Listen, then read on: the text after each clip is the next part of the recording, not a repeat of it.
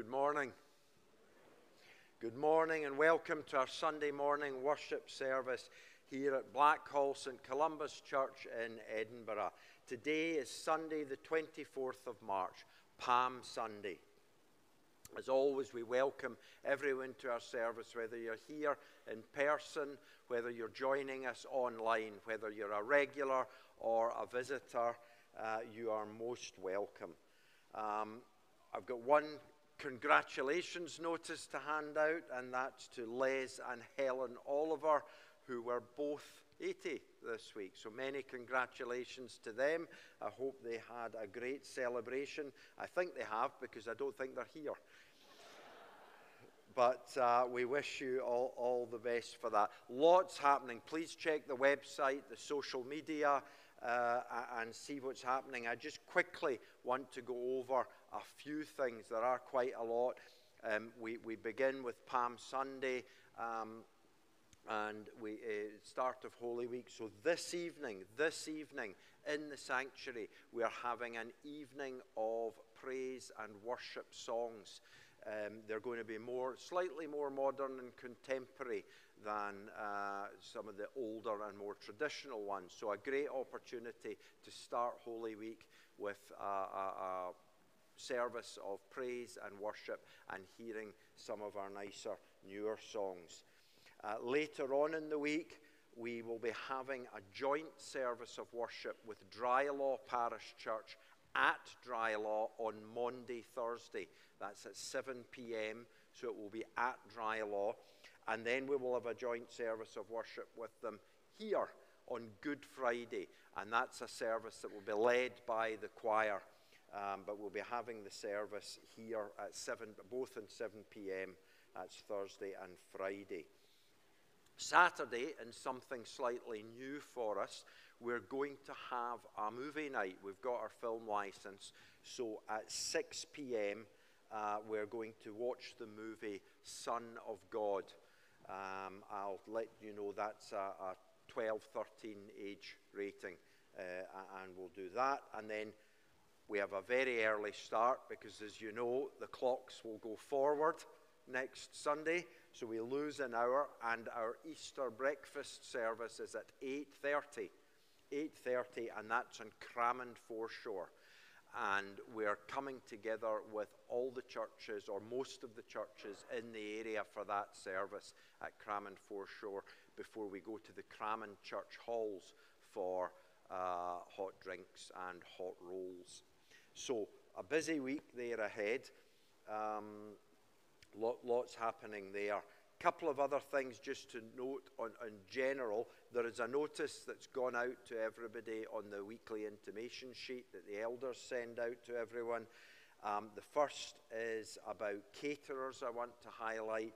Lynn Bunny, who is our catering coordinator, is looking for people to identify themselves and their specialities, so that when we have an event, we don't end up with 24 Victoria sponges. We can vary it. So if scones are your thing, or pancakes, or tiffin cake, or soup, please be in touch with Lynn Bonney. Details are on the note, and let her know what you're able to provide, and you can go on that list. And an appeal, and I have to do this one because it's Shona told me. The murder mystery tea is coming up. Please, if you're interested in doing that book, we need to cater that, and it's important. A number of people, I'm told, I've got that in my diary, hadn't shared that information with us. If you're wanting to go, please contact Shona or the events team to book the murder mystery tea, because there is a cap, there is a limit to the numbers there, and some of our events have been selling out. The final notice I want to do is just to remind everybody that after the service today, we are having our stated annual meeting, the SAM, the stated annual meeting. Because of that, there will be an opportunity to escape after the service, but we will not be having tea or coffee this morning. So after the service, if you're not waiting for the stated annual meeting, please leave. If you are, feel free to come forward and use some of these vacant seats at the front, and that will allow us to be heard more easily and to hear you.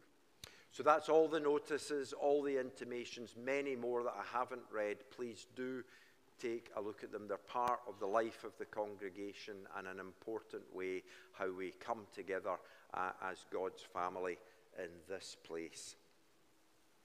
Our call to worship comes from the lectionary psalm, Psalm 118. I was pushed hard, so that I was falling, but the Lord helped me. The Lord is my strength and my might. He has become my salvation. Amen. We're going to continue with our first hymn, an absolute must for today on Palm Sunday. It's 365, Ride On in Majesty. If you feel able, please stand and join together in singing Ride On, Ride On.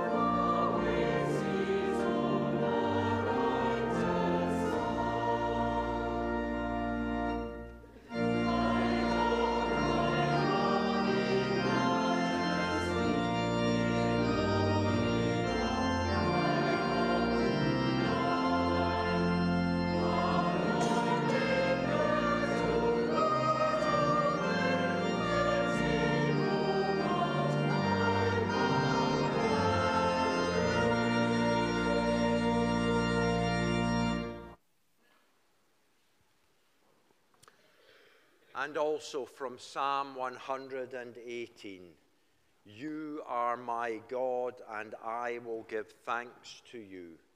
You are my God, I will extol you. O give thanks to the Lord, for he is good, for his steadfast love endures forever. Let us pray. Almighty God, Lord of all creation, God of all blessings, we thank you for the mystery of creation, for the beauty that the eye can see and the wonders which it cannot, for the joy that the ear may hear and for the unknown sounds of life which it cannot, for the wonders that our minds can comprehend and the universe which they cannot.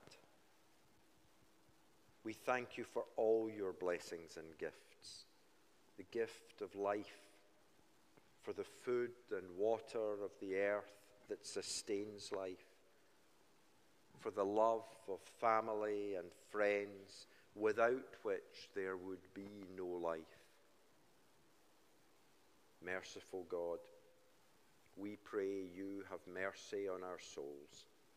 As we ask this, we acknowledge that we do not demonstrate your unwavering love. We do not offer your abundant mercy to others. We do not show the compassion you have for all your children. We judge those whom you do not. Lord, on this Palm Sunday, when we remember Jesus' triumphal entry into Jerusalem, we would see Jesus. We would love Jesus. We would follow Jesus. We would serve Jesus. And so we ask your forgiveness for all our shortcomings and for all that we repent of. Lord, create in us clean hearts. Renew your Spirit within us. Do not turn us away from your presence. Do not take your Holy Spirit from us. Restore to us the joy of your salvation and sustain in us a willing spirit. Write on our hearts your love, O God. We pray all this as we join together with the crowds of fellow worshippers, hailing Jesus and saying together, Our Father, who art in heaven, hallowed be thy name. Thy kingdom come, thy will be done on earth as it is in heaven. Give us this day our daily bread, and forgive us our debts as we forgive our debtors. And lead us not into temptation, but deliver us from evil. For thine is the kingdom, and the power, and the glory forever. Amen. We're going to continue now with our first scripture reading, and I'll invite Sandy Weir to read for us now.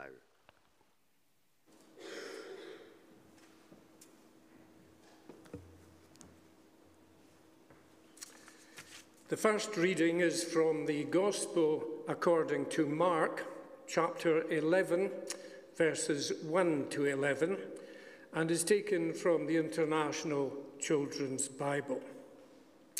Mark, chapter 11, verses 1 to 11. Jesus enters Jerusalem as a king. Jesus and his followers were coming closer to Jerusalem. They came to the towns of Bethphage and Bethany near the Mount of Olives. There Jesus sent two of his followers. He said to them, Go to the town you see there. When you enter it, you will find a colt tied which no one has ever ridden. Untie it and bring it here to me. If anyone asks you why you are doing this, tell him, the master needs the colt. He will send it back soon. The followers went into the town. They found a colt tied in the street near the door of a house, and they untied it. Some people were standing there and asked, What are you doing? Why are you untying that colt? The followers answered the way Jesus told them to answer, and the people let them take the colt. The followers brought the colt to Jesus. They put their coats on the colt, and Jesus sat on it. Many people spread their coats on the road. Others cut branches in the fields and spread the branches on the road. Some of the people were walking ahead of Jesus, others were following him. All of them were shouting, Praise God! God bless the one who comes in the name of the Lord. God bless the kingdom of our father David. That kingdom is coming. Praise to God in heaven. Jesus entered Jerusalem and went into the temple. When he had looked at everything, and since it was already late, he went out to Bethany with the 12 apostles. Amen.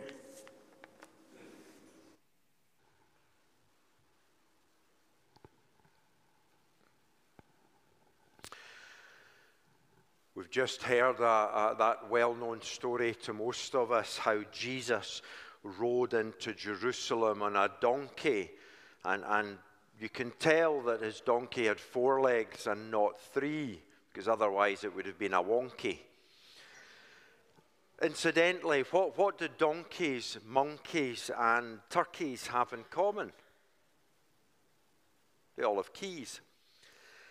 So, think about it, it's the end of the word. In our story today, we heard about how Jesus rode into Jerusalem, and he rode on the back of a donkey, and the crowds were waving palm branches and laid cloaks, and they cheered. I actually have here this rather pathetic looking withered palm leaf I brought from Jerusalem. I thought it would be great to pick one of these up, but they don't travel well and they dry out, and so my great idea to have a palm leaf available for all age addresses and the like didn't really come out. But palm trees are much, much bigger.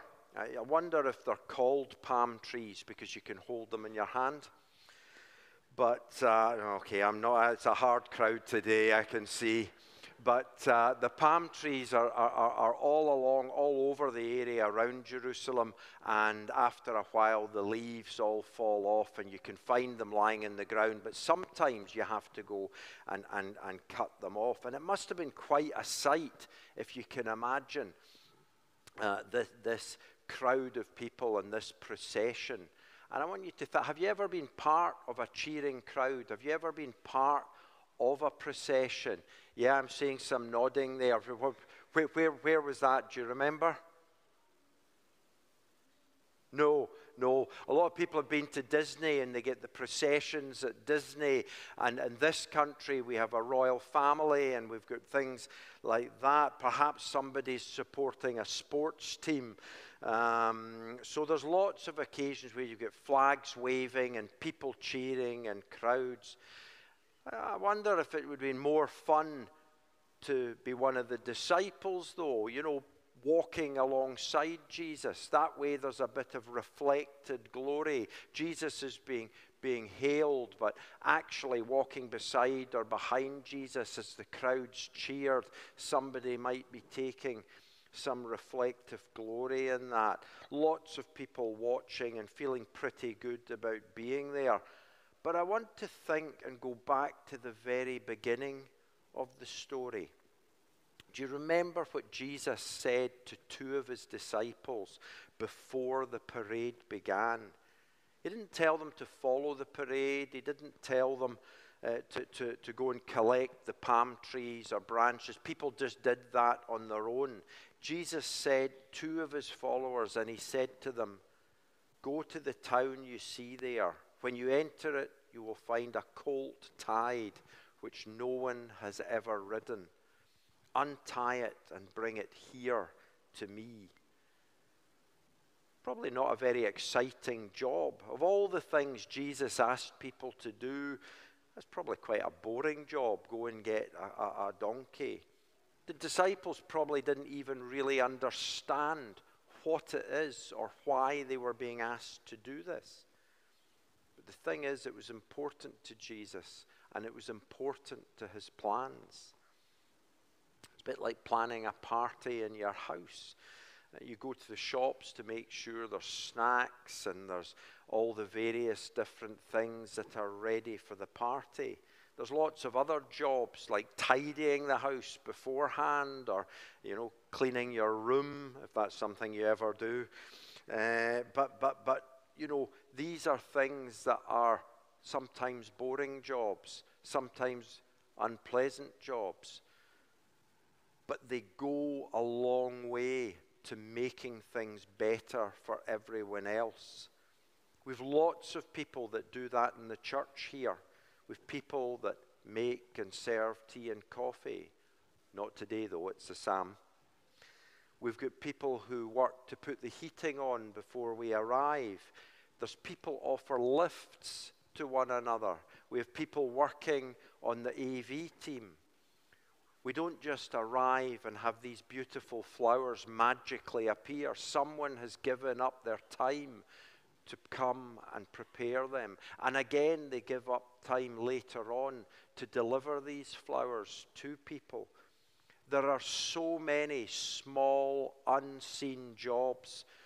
The gardeners out in the garden making our church grounds look wonderful, and the 2 yellow daffodil crosses are starting to come up either side of the entranceway.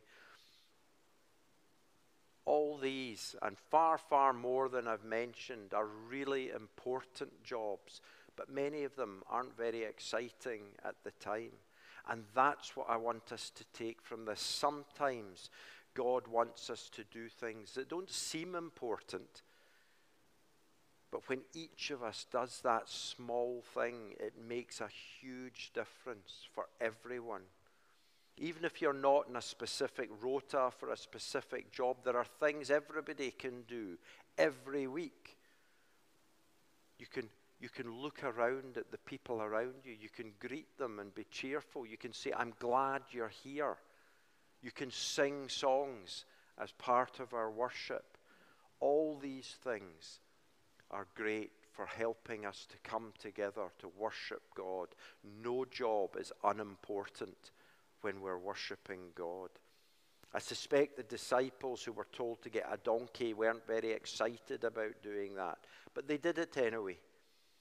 I'm not sure the people who went and cut the palm trees had a lot of fun getting them, but they did it. If God is asking us to do something, there's no job that's beneath us or that's unimportant. Every job that helps someone to glorify God and worship Him is an important job. Amen. I'm going to sing a new hymn now. I know you love that, but it's an old tune. This is a song from a book I've got, Songs to Shake Them Up. It's called Come and Welcome This King on a Donkey. So please, it's done, as I say, to a well-known tune, but please join together in singing Come and Welcome This King on a Donkey.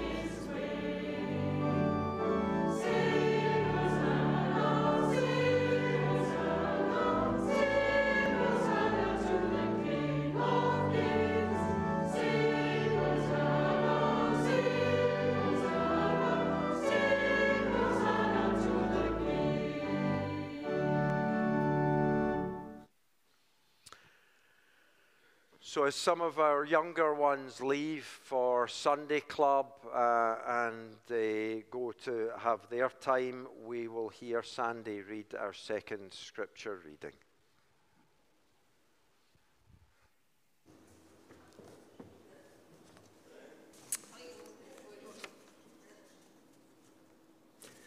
The second reading is taken from the Gospel according to John, chapter 12, verses 12 to 16, and it's from the New Revised Standard Version.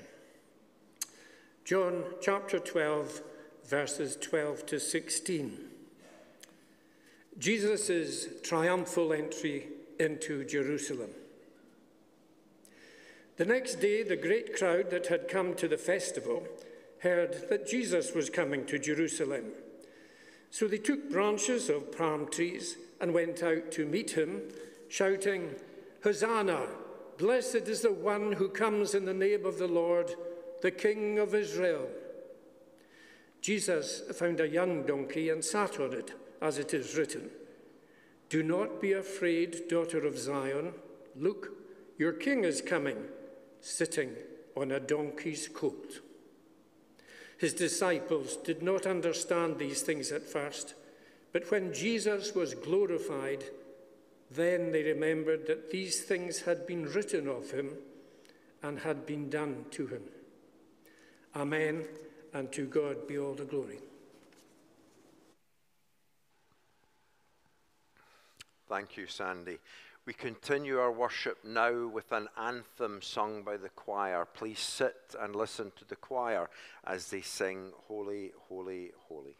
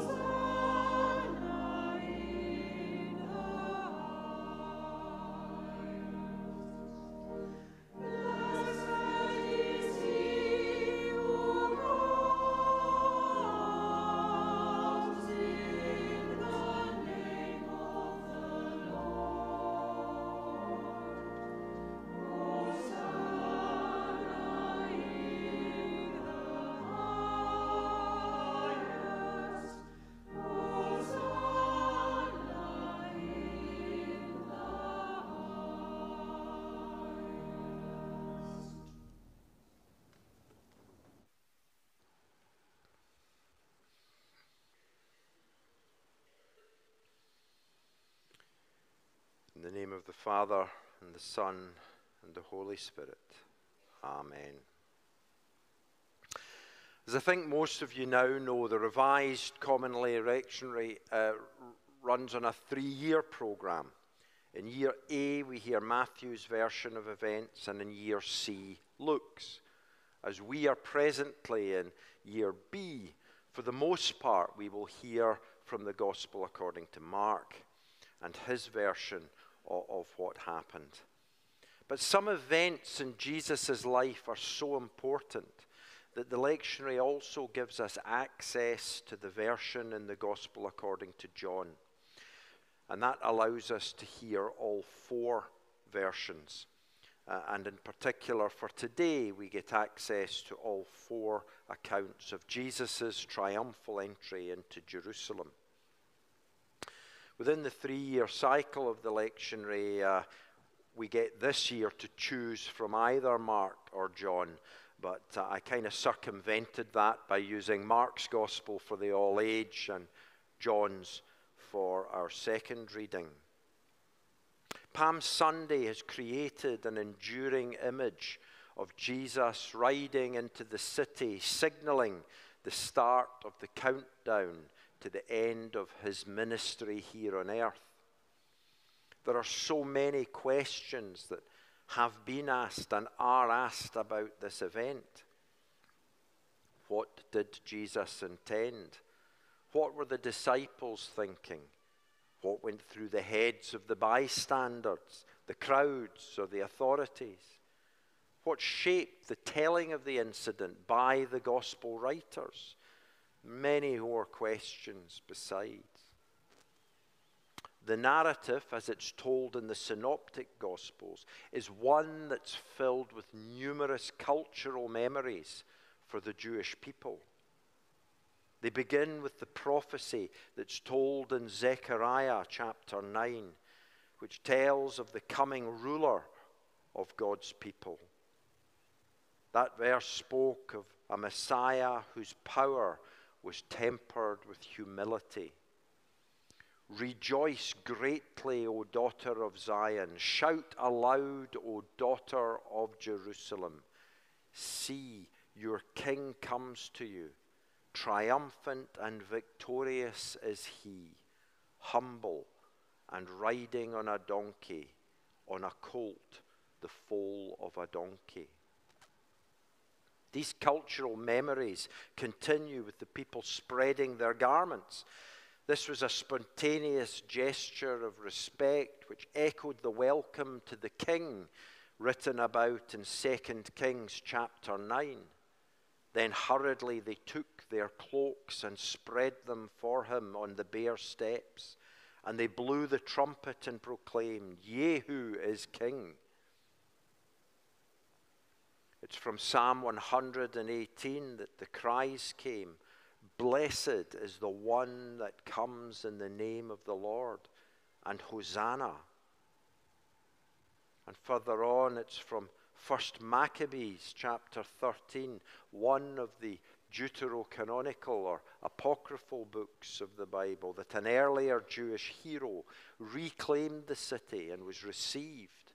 It's written there, the Jews entered it with praise and palm branches, and with harps and cymbals and stringed instruments, and with hymns and songs, because a great enemy had been crushed and removed from Israel.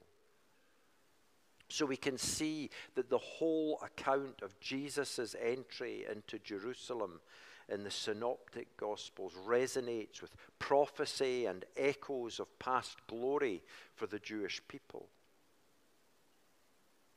Whilst the gospel according to John's version is derived from these three synoptic gospels and writers, it omitted much of the detail.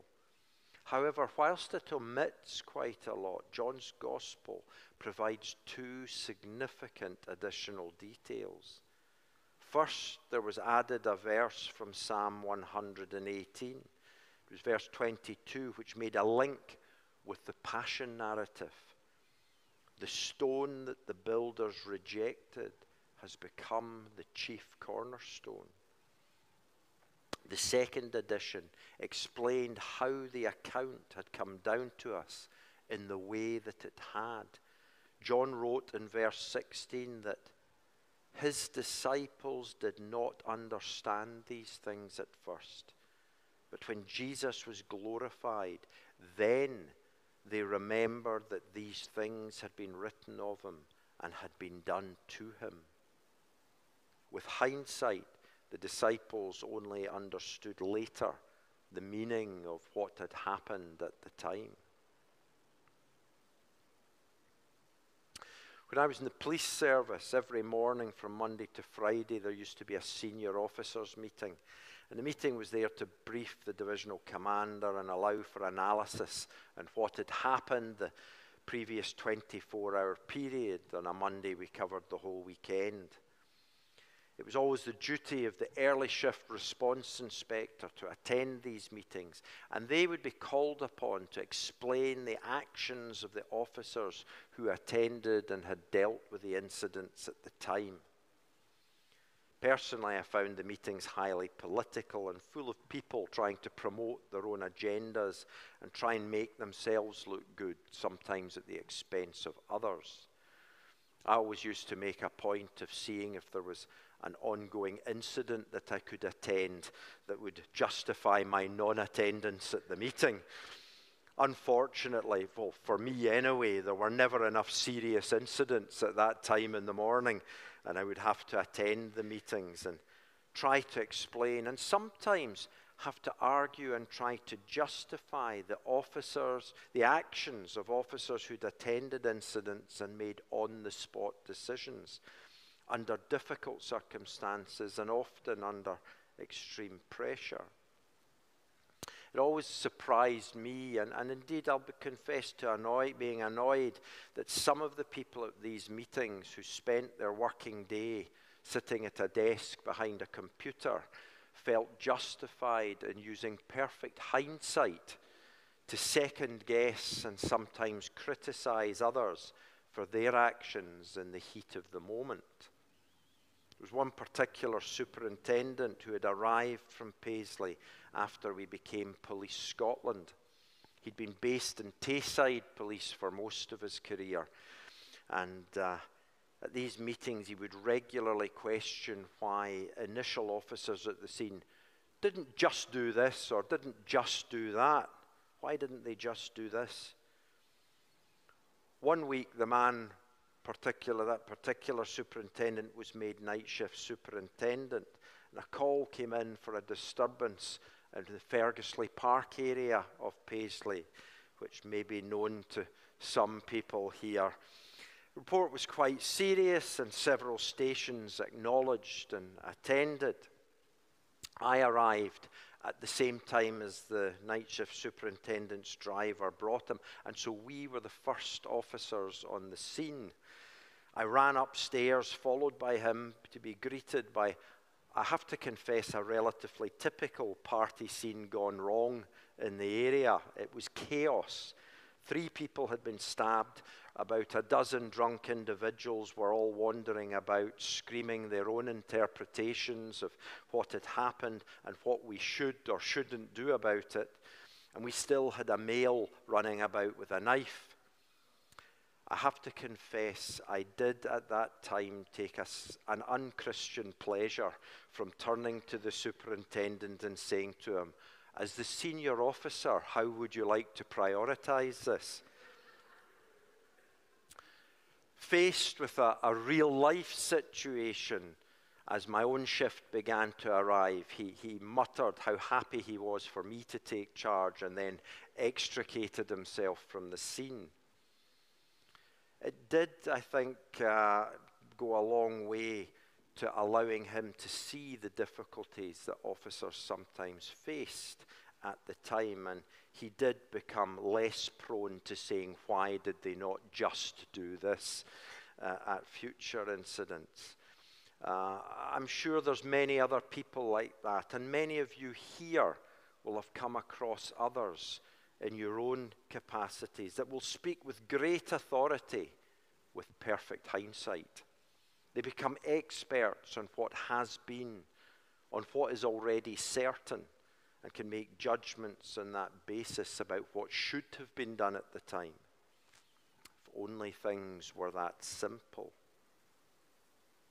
Hindsight can be helpful, and it can inform ourselves about what has happened and why, but we cannot live by looking constantly in the rearview mirror. To live our best lives, we must look forward in faith, not backwards. Søren Kierkegaard, who lived in the early 1800s, was a Danish theologian, a philosopher, poet, social critic, and religious author, who's widely considered to be the first existentialist philosopher. In 1843, Kierkegaard wrote, "Life must be understood backwards, but it must be lived forwards."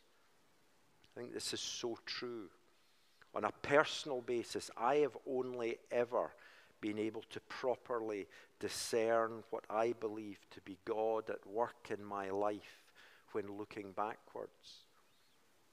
I can see when looking backwards various experiences and happenings in my life that I believe has been God working to prepare me for what was to come.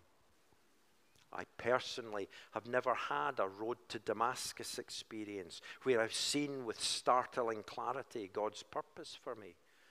But what I have experienced are numerous incidences when looking back, I believe God has led And God has been at work in my life to bring me to where I am now.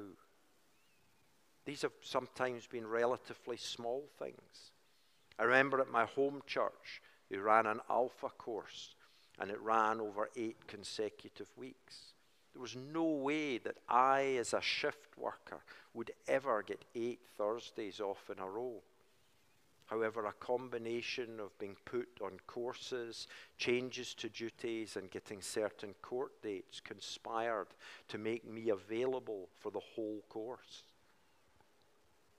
I remember once when on a charity trek somewhere in the Amazonian jungle, a fellow trekker, also from Scotland, quite randomly, in my view, said, "Oh, I'll bet you're asked to be an elder in the church when you get back home." I laughed at the time and told him not to be ridiculous. But the seed was planted, and in returning home within a month, I had been asked and accepted the calling to become an elder. I could go on, and I've no doubt if you each look back in your lives, you may have experienced occasions when that sort of thing has happened, when God has been at work in your lives. Each one could possibly be easily dismissed as coincidence, but I don't think it is. Reflecting backwards is helpful to understand where we are, but dwelling on it does not help with decision making when living life and moving forwards. The only benefit in looking backwards for me is that I understand that cumulatively these events have brought me to a growing conviction that God is at work in my life, and I believe in each and every person's life, and leads us, if only we will listen and try to do His will. This is how we need to live our lives, moving forward in faith that God is in our lives and has plans for us. That's the really hard bit. Looking backwards is easy. Remember the gospel passage. The disciples did not understand these things at first, but when Jesus was glorified, they remembered that these things had been written of Him and had been done to Him. Our task, as Kierkegaard put it, is to live our lives forward. We have to take the knowledge that we have of the past and use it to inform our decision making now, so as to how we are going to live our lives in the future. Today we think about Jesus' entry into Jerusalem. We think about the crowds of people who welcomed Him, shouting Hosanna, and about the later crowds who would condemn Him, shouting Crucify Him. The question for us as followers of Jesus, with all the knowledge that we have of what has gone before, is what kind of crowd do we want to be part of moving forward?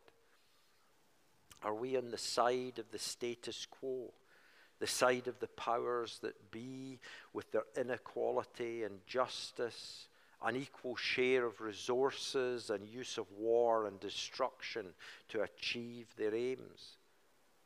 Or do we want to be on the side of God's rule with its non-violent, creative movement for peace, justice, and love of all people? This Easter, do we join the crowd shouting Hosanna, welcoming Jesus into our lives, or the ones shouting Crucify Him and rejecting His teachings and God's reconciliation? Amen. We're going to continue with our next hymn now. It's number 367, Hosanna, loud Hosanna. Please, if you're able, stand and join together singing Hosanna, loud Hosanna.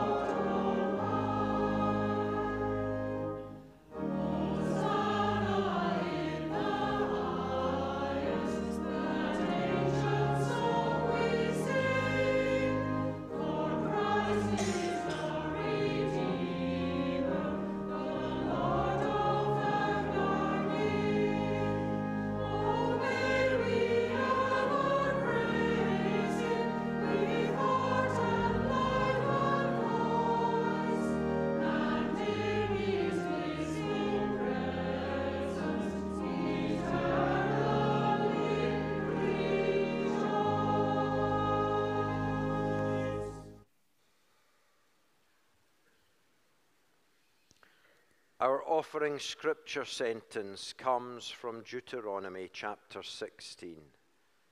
They shall not appear before the Lord empty-handed. Every man shall give as he is able, according to the blessing of the Lord your God that he has given you. Amen. As our offering's brought forward, we're going to remain seated and sing our offering hymn, Two Little Fishes.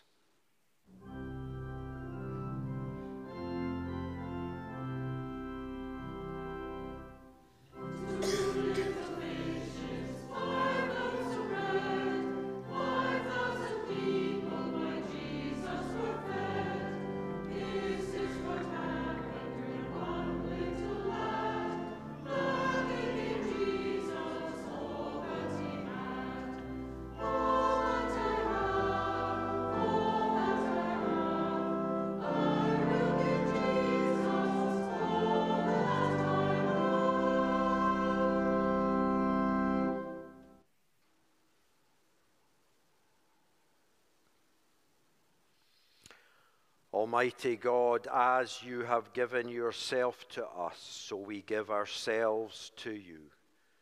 We pray that our offerings of time, talent, and treasure, given here today and elsewhere at other times, be blessed by you, that they may be used for your purpose, your kingdom, and your glory. Amen.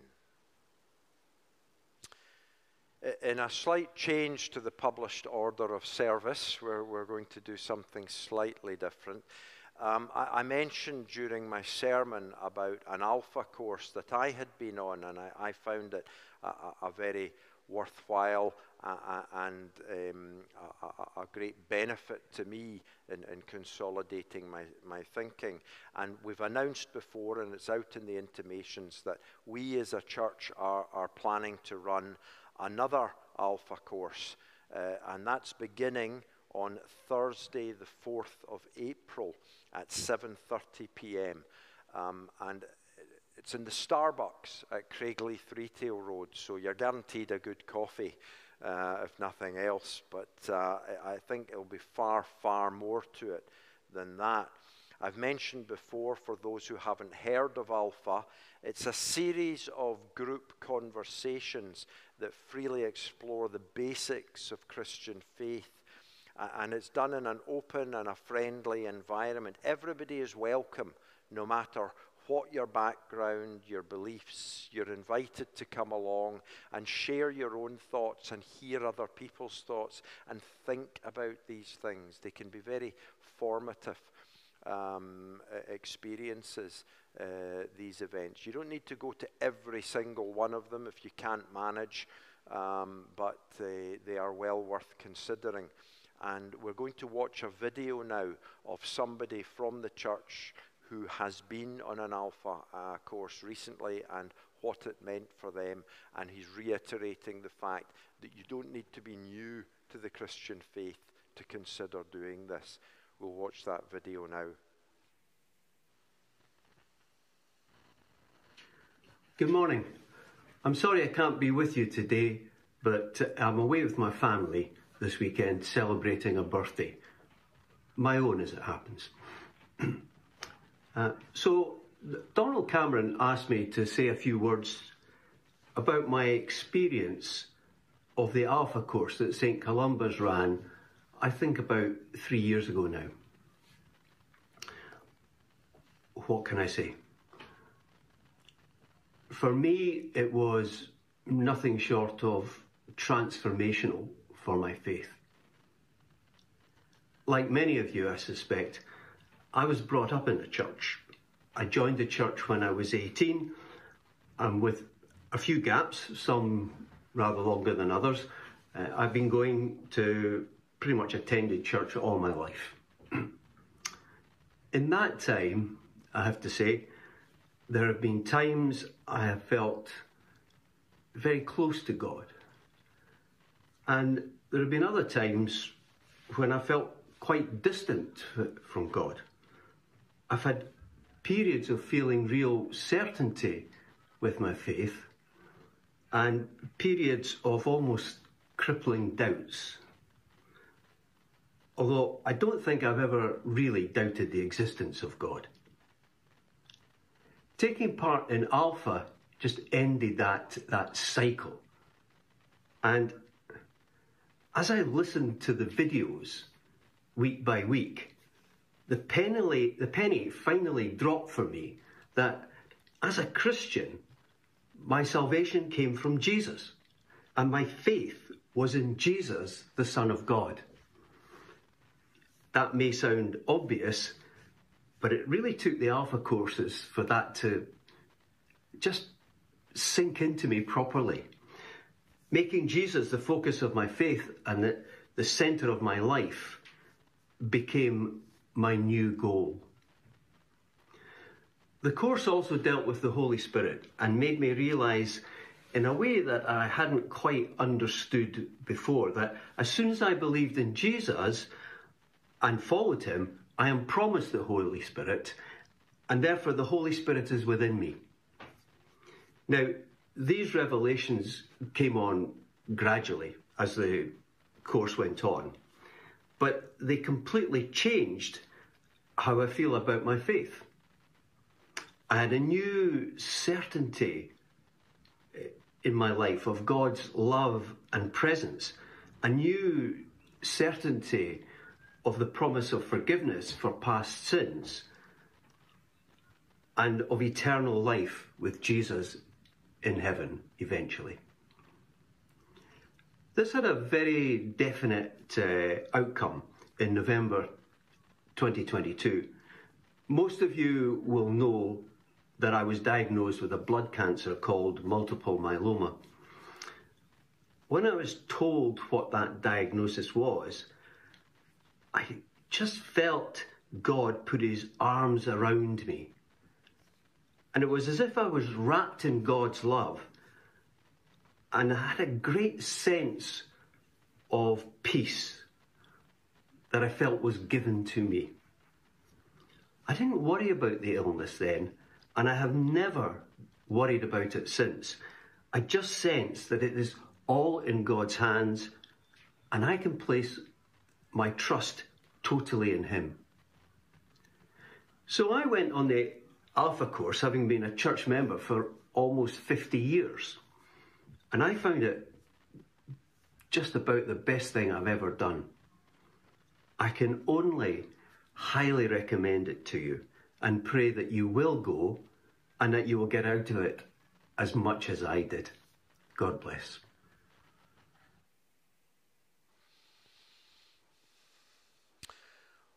On a personal basis, I'd like to thank Adrian for sharing what's a very personal testimony, and I hope that speaks to some of you. And if people are interested, there's leaflets.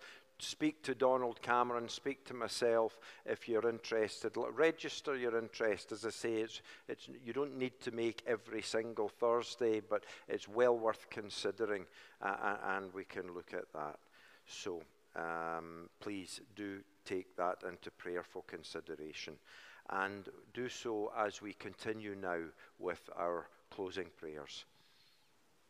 Let us pray. Redeeming God, in your great compassion, hear our prayers for the world. We pray for the whole church, all the people of God, all who respond to the call of Jesus to follow me. Guide us that your church may do your will and evidence your redeeming love for all. We pray for our nation and for all the nations of the earth. We pray for all who govern and are called to lead others. May they follow your teachings and live for the betterment of others and put the needs of all before the needs of the few. We pray for all those who hunger and thirst, those whose lives are blighted by the inequality of access to resources, those without a place to lay their head because they are homeless, a refugee, or an asylum seeker. We pray for those who cry out for justice and strive for equality and fairness, those who live under the threat of terror and persecution for what they believe or who they are. May they hear of joy and gladness. May those who are broken rejoice in the knowledge of your love for them. We pray for all those who are ill, those in pain, those under stress, and those who are bereaved. Give them the peace that only you can give, and sustain them with your Holy Spirit. We especially pray for those people and those situations that are known to each one of us personally. And we do so as we bring them to you in our hearts.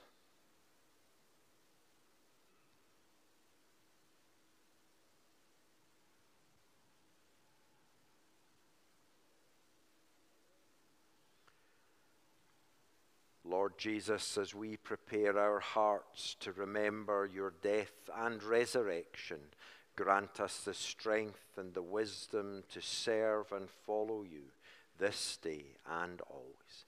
Amen. Our final hymn is All Glory, Laud and Honour, and we're going to sing verses 1, 4 and 5. It's number 364 in the hymn books, All Glory, Laud and Honour. Please join together in singing verses 1, 4 and 5.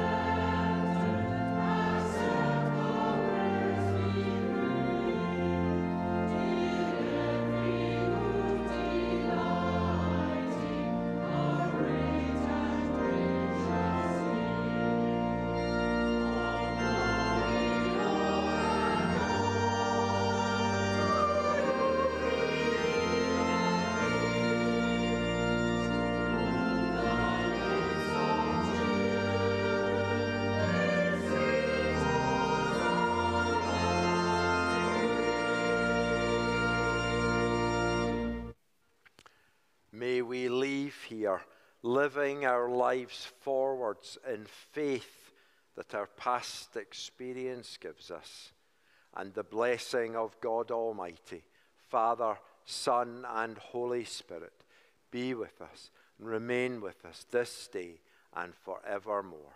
Amen.